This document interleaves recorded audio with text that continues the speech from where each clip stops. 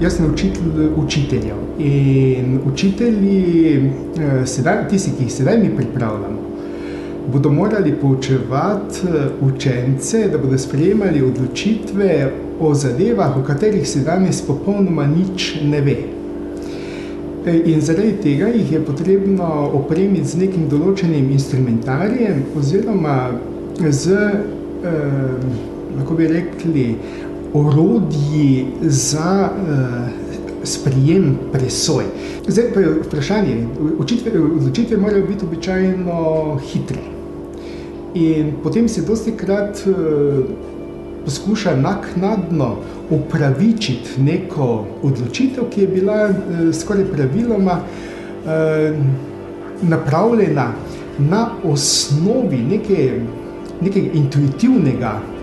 Sedaj pa vprašanje, če je že bila odločitev sprejeta intuitivno, pa njena argumentacija ne sme več biti intuitivna.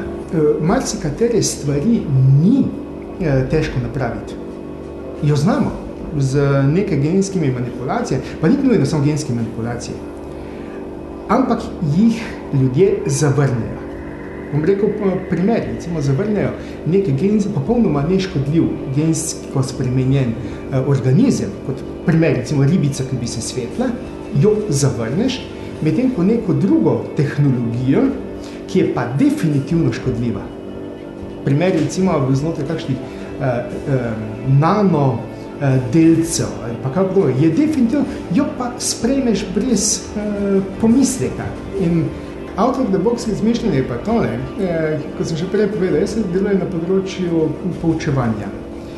In področje poučevanja je ves čas usmerjeno na področje teh pridobivanja znanja. Včasih bi rekel behavioristično, ko znaš nekaj, ko si se nekaj naučil, potem dobiš neko dobro oceno, če znaš stvar razložiti še toliko boljše, da bi pa razmišljal o posledicah, pa skoraj da ni.